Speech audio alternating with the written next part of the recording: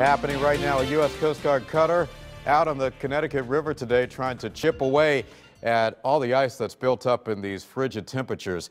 News 8's Noel Gardner joined the Coast Guard on one of those ships today to show us how it's all done.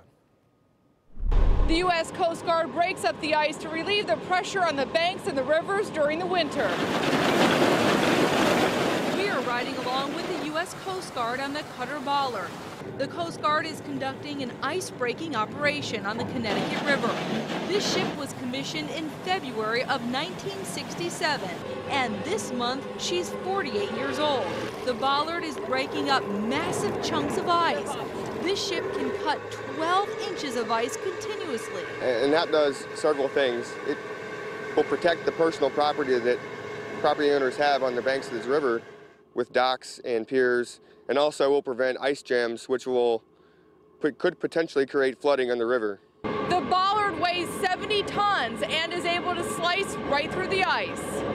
Today we're breaking ice, but it's part of a much bigger Coast Guard effort known as OpRenew, which stands for Operation Reliable Energy for Northeast Winters. And that's the Coast Guard's region-wide effort to ensure that the Northeast communities have the supplies, security, energy, and emergency resources they need throughout the winter. Crews are out here a few times a week cutting ice, trying to keep up with it before it gets even thicker. We started breaking ice this season in January,